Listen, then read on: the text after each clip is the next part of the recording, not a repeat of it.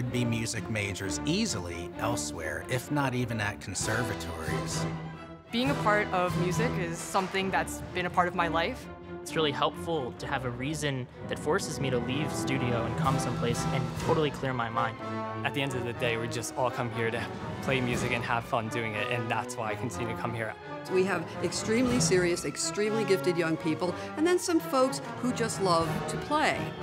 When you can't look at your email, you can't get back to that paper you're writing, you have to do this now, and you want to do this. I don't think I would have, my college experience without it.